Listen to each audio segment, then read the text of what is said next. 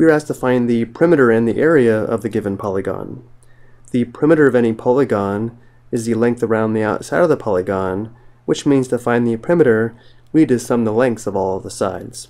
But notice how some of the lengths of the sides are missing. Let's begin by determining the lengths of the missing sides. Notice how the length of this side must be the same length as the opposite side, which is 6 meters, and therefore this side length must be 6 meters. And then this length must be the same length as this side, which is 3 meters. The length of this side is also 3 meters. And now let's focus on determining the length of this side here. Notice how the opposite side is 9 meters long, and then this side has a length of 2 meters. This side has a length of 3 meters. We should be able to recognize the sum of the lengths of these three sides must be 9 meters. And therefore, because this is 2 meters and this is 3 meters, the length of this side must be 4 meters. Now that we have the lengths of all the sides, we can determine the perimeter of the polygon.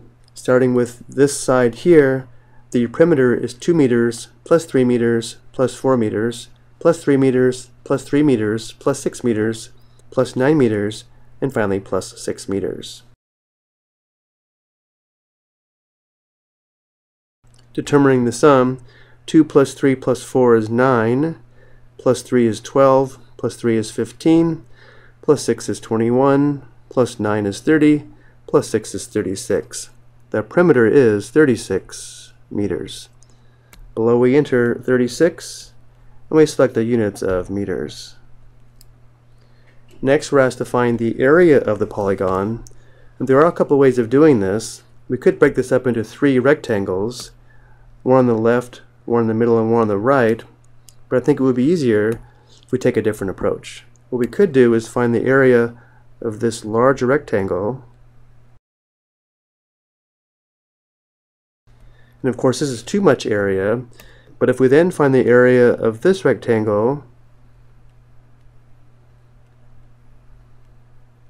and then subtract this area, this will leave us with the area of the given polygon. Let's take this approach. Remember, the area of a rectangle is equal to length times width.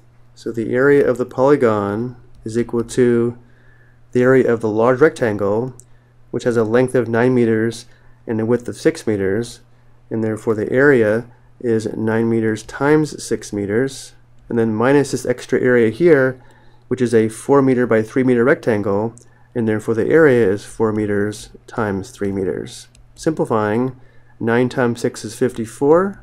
We have 54 minus 4 times 3 is 12.